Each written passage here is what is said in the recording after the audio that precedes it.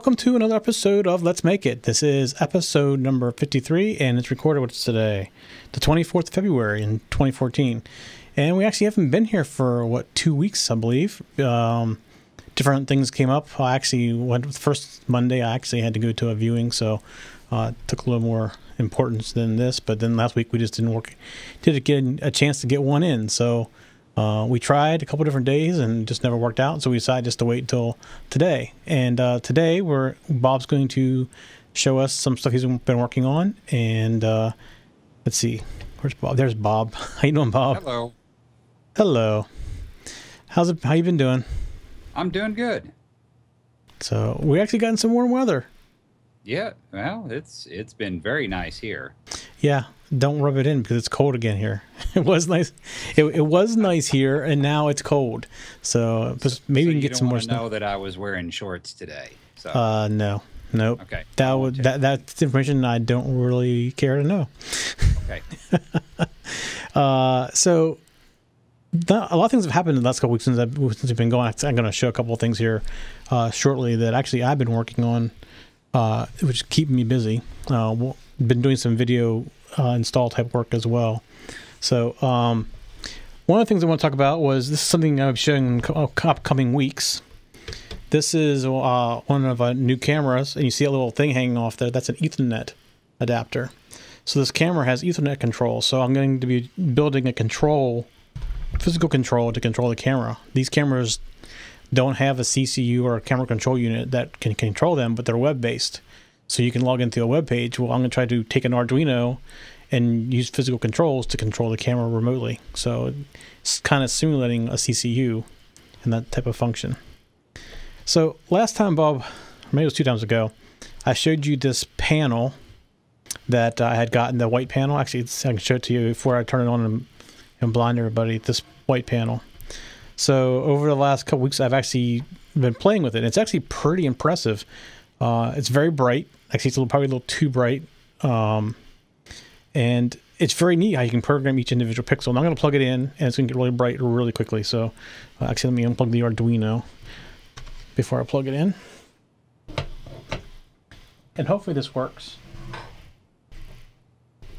Well, it was working earlier. I can tell everybody that. I did see it working. Yes, I'm going to go plug the Arduino in. And it's probably going to get right. Okay, so this is working the way it's supposed to work. So you're going to see a bunch of patterns coming around. You see the more things that come out. It gets brighter and brighter. But you can see each pixel can be individually addressed. And this is that 2812 chip that basically has a mini shift register on each LED. So you can basically do RGB using one wire. You can't see it now, but there's one wire right here that is the control, and this other wire is just the ground for reference. So you're going to see it right now. It's going to the rainbow effect. It's going to go through a bunch of things that I was playing with, and different shapes and blinking and things like that. So a very impressive panel. It does tend to get very warm. You probably can't tell exactly how bright it is. Actually, if you look at my face, you can kind of see it right here. That's all off that panel, so it is quite bright. But it's one of the coolest things I'll play with as far as an LED array, because the control you have over it. And I play with the things that are 3 colors the whole panel, or the whole strip turns one color. So this is pretty neat. I don't remember taking this long in the rainbow effect, but it'll go through and do other blinking things and walking, and there's the red and blue. Well, it's kind of hard to tell on the camera, or my eyes are blind. I can't tell which at this point. But it's pretty neat with things you can do with it. I mean, to individually address a 16 by 16 LED array is pretty impressive, actually. And you can see I'm going through different sizes. I just have an algorithm that I created that can do a bunch of different things, and I just call them. Basically, one line does all the blinking and everything, going back and forth. It's pretty cool. Yeah, and there you see it's dim. That's how I switched on all the colors, probably. There's red, white, and blue. That was the Olympic theme. I think I was watching Olympics when I wrote this, actually. There you go. So yeah, all kinds of different things. Actually, and I also got some stuff like different shapes, too, which will come up here. And you can do anything you can program into an array or any kind of pixel type image. It's 16 by 16. You can pretty much draw out and have it put out to there. It's almost done, I believe. Yeah, you can see us just playing with different widths of bars.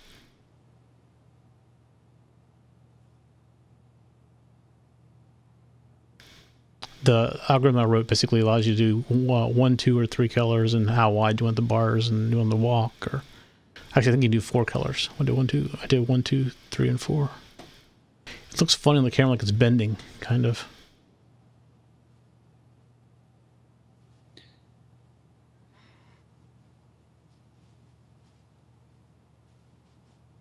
Yeah, that's very bright.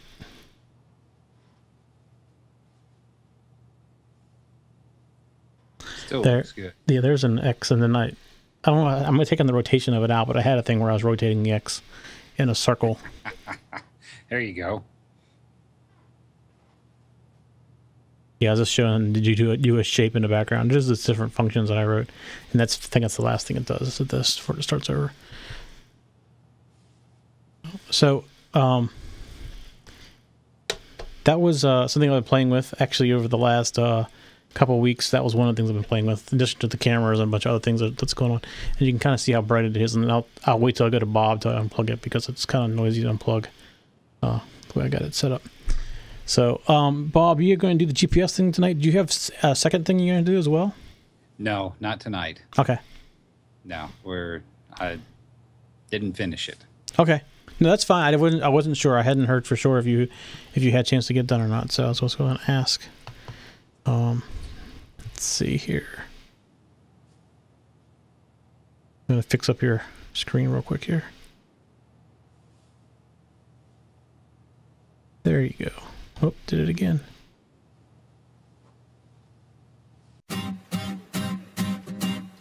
You work hard for your business.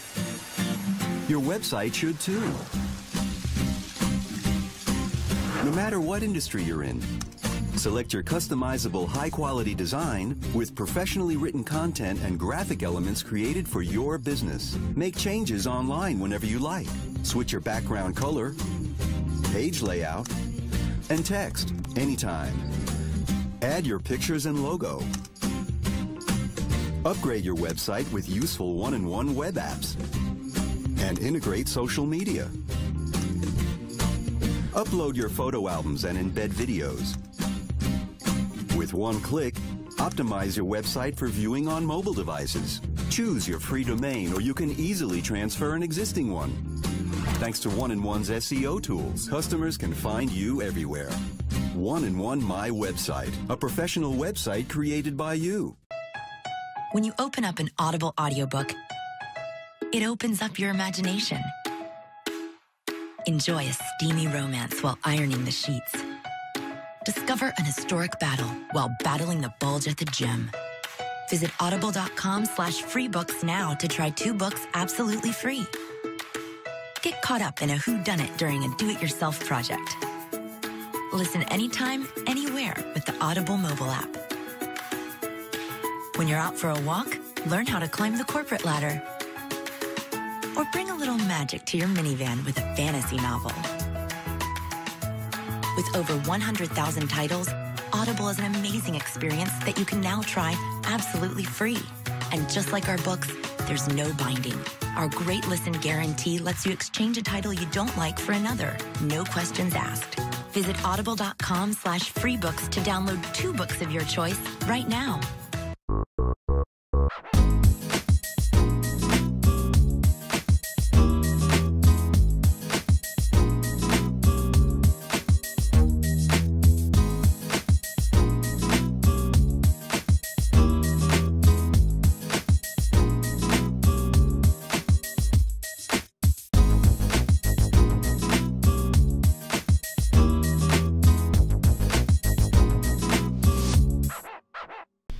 All right. Well, this week we're gonna, let me switch over the camera.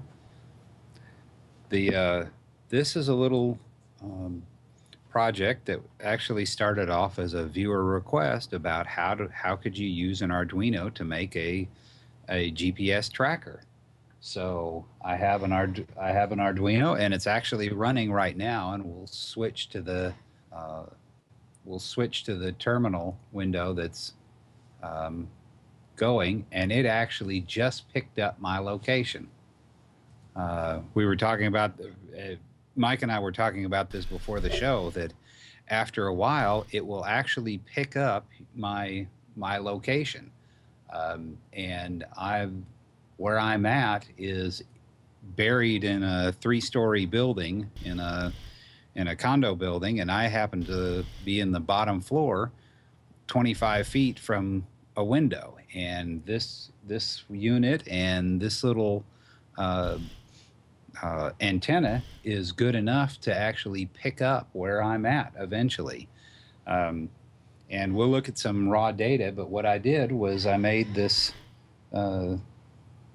GPS shield and an Arduino, some very simple code, and then I went to a local store and got this USB with a barrel connector on it. And, like lots of other people, I've got my iPhone charger in my car, and I just unplugged it and plugged this in, and within a minute or so, this thing is logging data onto the SD card. So let me switch to my desktop, and then we can look at some code. So it is pretty impressive that you're inside a building like that and it's picking up that. So how accurate is it, do you think, whenever you're in the building? We could probably look. When I discovered that this worked, it was pretty darn close. And in the data that I've got some sample data that I did a few days ago when I was out running errands, and I just let it, plugged it into the car and let it go, and it could pick out the correct lane in the highway that I was in. So that's impressive. I remember back in the day, you get GPSs, you to be like in the middle of the field for it to pick up any kind of satellite. Yeah, and this one, it's done really well tracking me, almost too well. But the code, well, here, let me come back over here. Here's the shield that we're using, and you'll see. Let me zoom in right here. They have these. They have all of these little jumpers right here, and you have to set which pins you're using, and then you can use the soft serial library from Arduino, so you can connect, so you can collect the serial data from this in a terminal window. At the same time, you're logging the data and still upload new code. So, there's always a conflict if you're using pins 1 and 2 with serial data. You've got a conflict because that's the same pins the Arduino is talking to a computer with. So this lets you switch the pins, and I'm actually using pins 2 and 3, and we'll see that in the code. But it's a nice little shield, SD card, reasonably priced, and obviously with this antenna works really well. So a couple of things. We've never really gone through the software serial stuff. We probably should do that at some point. Well, we'd never really talked about the additional. That isn't something we've talked about. Yeah, because I've actually, I don't know if I've ever used it myself. I've read about it, but I mean, it's pretty simple to use. I understand, but I've always, like, if I ever do multiple serials, I'm generally using like a Mega, which has 3 serial ports on it. So. Right, and with an Arduino, it's just got the one, and with a Leonardo, there's only one. And when I actually started this demo, I actually started it with a Leonardo and had trouble with it, and it was because of the way a Leonardo handles serial data. And as soon as I switched to an Uno and used the soft serial library, it started working. Now, I can go back and get a Leo to work, but we need to do some other things, and I just didn't bother doing it since I got it to work with my Uno. So the code, this code, it's essentially the code that came from I'm using the tiny GPS library, And this is essentially what's called the simple, I think it's called simple example. Yes, simple test. I'm sorry, simple test.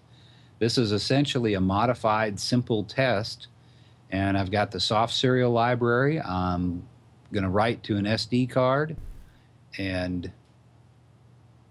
so there's only two functions in here, the setup and the loop. So I've got a serial connection back to the terminal window, and you can actually see the terminal window running down here in the corner. And then I've got the soft serial connection to the GPS unit itself. When I talked to tech support, which since I was having trouble with the Leo, and I also had a problem with the tiny GPS, some of the software in a different example, I contacted tech support, and I was very impressed. They were very quick with answers back and were quite helpful. But one of the things they told me was that 38400 is the preferred speed for the serial connection with the GPS. So that's what I've set. This code right here comes out of the simple test example. This code, Mike, you should recognize this because it's essentially the same code that you had in your example a few weeks ago with an SD card. Right. So, and it uses pin 10 just like normal. And then the loop, we wait 1 second for it to connect to collect data, and then we're sending that data to the screen. And if you didn't have your serial monitor connected, you could just comment that out, and we're collecting the raw data, and that's being recorded onto the SD card right now. And here's the serial monitor, and this is the data that's coming off of it, and this is real-time data that actually figured out where I was at, which was very surprising. Yeah, that is surprising. So I can think of a couple of things other than even location. So are you familiar with a Strata 1 time device or Strata 2? Either one? No, I'm not. So basically, Strata 1 is like the actual atomic clock for the most part, and it is the device that keeps the time. GPS runs off that Strata 1, so you could take that time and build like an NTP time server. And yes, very inexpensively. I mean, if you ever went out and bought an NTP server that has a Strata connection, it's very expensive. We're talking $1,000, $2,000, and here we're talking about what, under $100? Oh, for this, I don't have. If somebody were to go buy an Uno, a GPS unit, this antenna I think was $8. The barrel USB connector was $3. This whole thing, I don't think the whole thing is what, $65? Yeah, so 70? I think I'm gonna experiment with that, because I mean you can do it over the internet, but sometimes it's just nice to be disconnected or somewhere where you have a Strata 1 clock. Especially like all the broadcast stuff that I do, the clocks that are broadcast quality that do Strata 1 type connections are very, very expensive. I can build a my own clock for hardly anything comparatively. Yeah. This is really inexpensive to get the clock, and of course, all we're doing is reading. I'm not doing anything with this data, but just grabbing it off the GPS and throwing it into a log file, and you could easily strip out the time and the date, and of course it's UTC time that you're getting. So, right. Right now, I'm in the central time zone, and it's 8:37 my time, and it's actually showing 02:37 because I'm 6 hours off from UTC. Right. So yeah, it would be very easy to strip out date and time out of that GPS string and do something with it. And I'm not doing anything here. but just grabbing it and logging it onto the SD card. So, and this is actually the data. This is what the data looks like. That that I collected one afternoon, and you can tell that it, you know, it once you plug it in, it does take a little while to sync up to the time you can get from one satellite, but to get a GPS, you've got to have three. At least you need at least three. So it takes a little while. But you know, this thing is small enough that, and I hid it in the car. Yeah. And just had the antenna next to the window. So, you know, let's say if I had a teenager that I wanted to track where they were going and when they were going somewhere, this would be really easy to put in a car and hide it, or, you know, track your, you know, if you want to track where you're going, it's really easy to track where you're going. So let me ask you this question. The data you're storing on the card, what kind of data is it? Like, is it compressed data, or is it the whole data stream? This is just the raw GPS string, that string of data that's coming off the unit. I didn't do any compression. So do you figure out how long you can store that on a card till the card filled up? You know, I didn't even bother. This data file that we're looking at was me running around, and we'll get to Google Earth here in a minute to show what you can do with the data once you've captured it. You know, I went to several places and drove around town, and you know, I think this file is 140K, 150K, something like that. That's it. That's crazy. That's it. Yeah. So, and this is a 2 gig SD card that I have on here, and the Arduino will support a 4 gig. So yeah, you could go a long time with this on. Now in my car, when the power shuts off, you know, when you turn the car off, the power to the USB is shut off. Right. So it only tracks when the car is on. Right. Yeah, exactly. So if you had somebody you're trying to track, like you said about your kids, something like that, right? You basically could put it in a box under the hood somewhere, and when the car was running, it would be recorded every so often. Just go out and grab the SD card. That's right.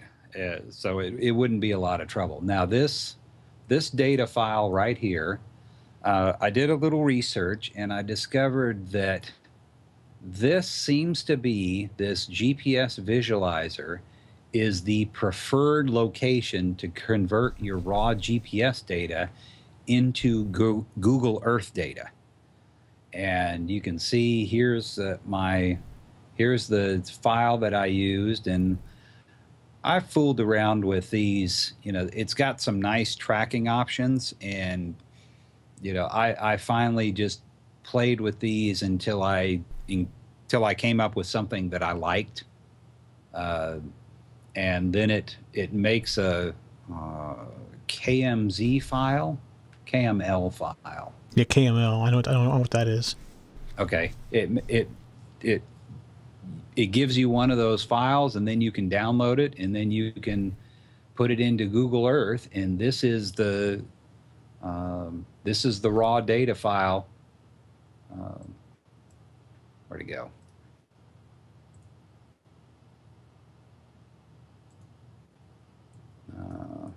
This file right here, this is the data that was collected.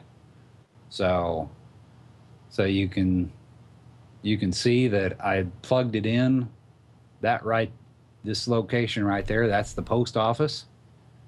And I left the post office and then drove up here to the office supply place, turned around, came back, and you can tell, and I'm gonna, you know, tell on myself, you can tell in this highway, you know, this is the right lane.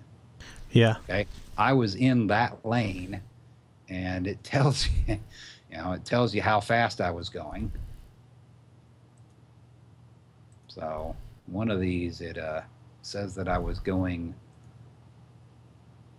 a little faster than I was supposed to. So, and so drove down the highway, came back. For if somebody is interested in trivia, right there is where the old Texas Stadium used to be. And it's still, for somebody who lives in Dallas, it still looks funny not driving past there and not seeing Texas Stadium anymore. Yeah, right there at Loop 12 and 183. Yep. And they blew it up a couple years ago. Did they really blow it up? It's blown up and gone. Wow. Now it's some shipping company has built a terminal there, and you can kind of see the outline right there of, you can kind of see the shape. Yeah. Is still there. That's where the stadium used to be, and now they've got this, shipping company owns it, which is kind of depressing. But and then you can see where I cruised down the highway and then got off the highway, and right here is, I stopped right there, and that's a grocery store where I went to, and then started. Here's Love Field for those who know Dallas, and oh, I'm sorry, I told you wrong. Right here is the grocery store, and then right there is the 7-Eleven where I got my Slurpee fix, since I'm pretty much addicted to Slurpees. And then I came up here and was stopping. There's a electronics store right there, and I don't know what happened to the last couple data points, but so it tracked me around town and got me in the right lanes, and ratted me out on the speed, because you click on one of these data points and it tells you how fast I'm going. Yeah, that's pretty neat. So it was really useful and simple code and worked really well. Now, as I was talking about earlier, I did have a little trouble with the Leo and getting it working before I switched to Uno. And one of the things that I got from tech support is to put a blank sketch, you load a blank sketch onto the Arduino, which is just, it'll be in the show notes, but it's basically a setup and a loop with nothing no code, and then switch it back to the pins 0 and 1 for regular receiving and transmission of data over the serial connection, and then use this U-Center software, and then you can figure out which satellites it's seeing, what, you get a much better feel for what the raw data is. Unfortunately, this is only available in Windows, and I'm on my Mac tonight, so I can't show this in use, but this was really nice software, and actually really interesting to see all the information that you could find that the GPS is reading. So a very nice little this was a nice little project this week. So very interesting. So very interesting. Again, who's the manufacturer of that? ITEAD Studios is the name of the company. And I'm not quite sure how to pronounce it. And they have quite a few products, and nice product, good tech support, reasonably priced. I was really happy with it. So yep, that's very, very interesting. Very cool. Yeah, nice little project, and easily something that if you wanted to, even if you just wanted to track yourself, you need to log mileage, for the company and that you work for. This would be really easy to strip that data out and not waste a lot of time chasing your tail, with a logbook or something, or of course, first thing I thought of was my teenager, and where are they, and when are they, and how fast are they going? Right. So, so nice. It is a nice project. Yeah, very good. So we have people in the chat room tonight. Jim and Scotty are in the chat room. They've been chatting. So did you see the? Or maybe you sent this to me. Jim sent me an email today about how cold it was where he is located. So I think it was like -25, and if he's in Canada, that's Celsius. Ugh. So okay, that is why I live in Texas. Yeah, absolutely. Because I am allergic to real winter. Yeah, I'm gonna look it up here real quick. I'm pretty sure it was -25. No, that makes me cold just thinking about it. Yeah, it did me too. So, as you guys were chatting in the chat room, I noticed Jim said about he got a commercial from Justin, and this, for future reference, if you watch it on what is it, Dailymotion, there are no commercials, so you can get commercial free on Dailymotion. That's kind of the reason we kind of went that direction. Let's see. Trying to find his email. So I was pretty blown away about how cold it was. Well, you know, some I of the can't see it, though. some of the temperature sensors we've played with on the show Don't go that cold. don't go that cold. No, I know. I know. The one that I used, the one that I've used a couple times for the show, only goes to 0. 0 Celsius or 0?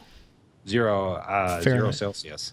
Okay. So 32 Fahrenheit. So freezing. It goes to freezing. Right. Because here I don't need one that goes. No, you're right. Colder than that very often. Right. I need one that goes hot, but I don't need one that goes cold. Yeah, I just found it's -25 where he is. Oh yeah, he even said it. -25 Celsius. Yes. Yeah, that's just crazy. Not complaining because it's freezing today. Actually, it was 32 today. 32 Fahrenheit. All right, Jim. I had shorts on today.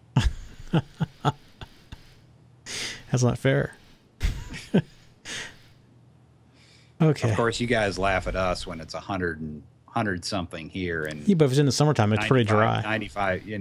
95% humidity and 105 temperature. So Yeah, it's only you in the spring there. It's also in the summertime, it's pretty dry. most of the time, yeah. Yeah. So Thanks, Jim. Definitely appreciate it. So I noticed we were scrolling back here. Scotty uses CodeIgniter and Expression Engine. So that's interesting. We have some coders in here too. And tonight wasn't a show with any interesting code. No.